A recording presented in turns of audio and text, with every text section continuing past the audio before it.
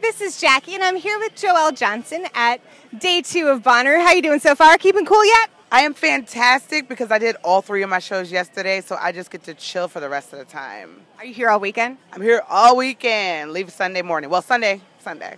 Yeah. But you get to hang out in an air-conditioned tent for the most part. You get to perform in an air-conditioned tent. Yes, which was amazing because I'm bougie and I like to be able to have the option.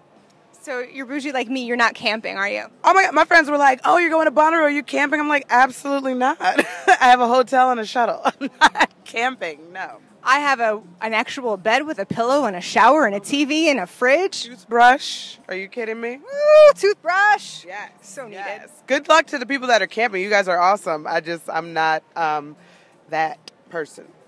No, I'm not the person either. I don't blame you. How does comedy fit into Bonnaroo here? I think since everybody's just on drugs, that comedy fits great because we're just all, who's not giggling? Everyone's so happy. There are babies here, and everyone's just, why would you bring your baby to Bonnaroo? I don't know, but everyone's doing their thing, and people are just giggling like children. Someone's got to have the coolest baby. Like, it's a hipster thing, isn't it? Oh, completely. Black people would never bring their baby. It's too freaking hot. Absolutely not. No, it's too hot. But I love to see babies all the time. But it's great. I mean, comedy fits right in because people just want to laugh. And the comedy audience were awesome yesterday. Yeah. So, I think it was Taylor Swift that has a song lyric that says, Band-Aids don't fix bullet holes. What is a musician that you would love to either parody or that you've been mistaken for in the past? Macy Gray all the time. People just, because I'm black with natural hair, so they'll just be like, Erykah Badu, NDRE. They'll just say whoever, which is hilariously racist. But I love it. So yeah, and I was once Macy Gray standing in a movie, so. Okay, so. Got me paid. There you go. Yeah, got me SAG eligible. That was cool. Nice. So who are some comedians or musicians that you're excited to see? J. Cole tonight, which is awesome. Andra Day, she's about to be on. We saw her at 3 o'clock in the morning at IHOP, I think. Yeah, Andra Day, J. Cole, Vince Staples, Judd Apatow and Friends, freaking all the people. Joyelle Johnson, she's amazing. And Aparna, I love her.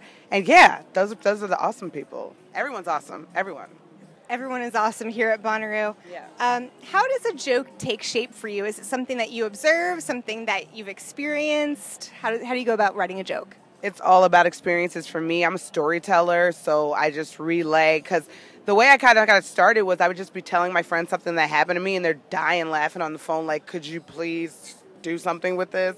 And I'm like, is it funny? They're like, I'm crying right now. So that's how it is for me. You are a Jersey girl like myself.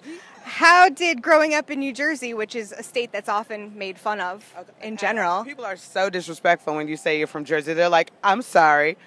I'm not.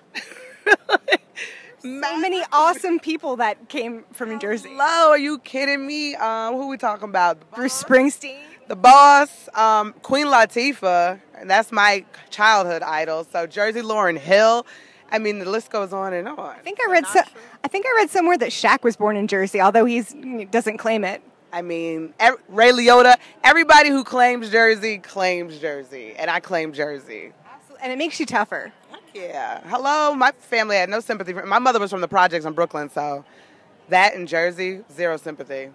I've seen some of your stand up, and you sort of you make jokes about dating apps. Mm-hmm.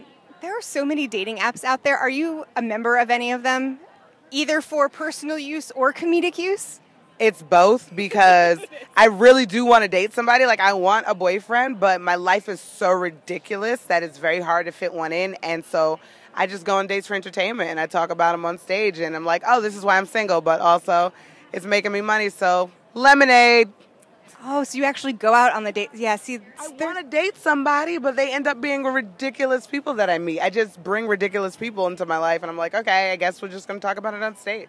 I wonder if that's a Jersey thing. I go through the same stuff. I'm like, there's just so many ridiculous people. You have to just laugh at it. You have to just laugh at it and make a joke. And, you know, someday my prince will come, and he might manifest ridiculous, but I'll love him anyway.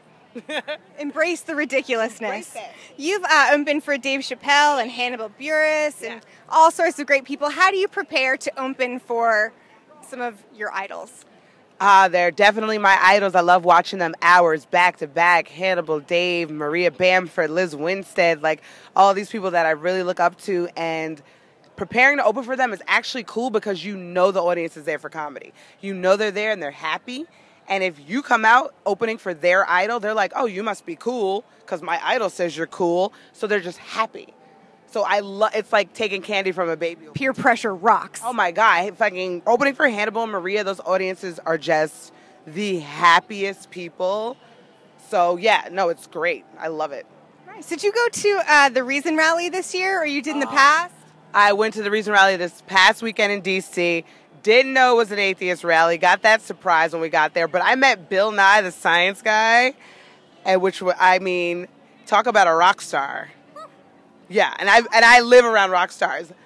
He's one of the nerdiest. I love him. He had to he had to meet his fans afterwards. It was crazy.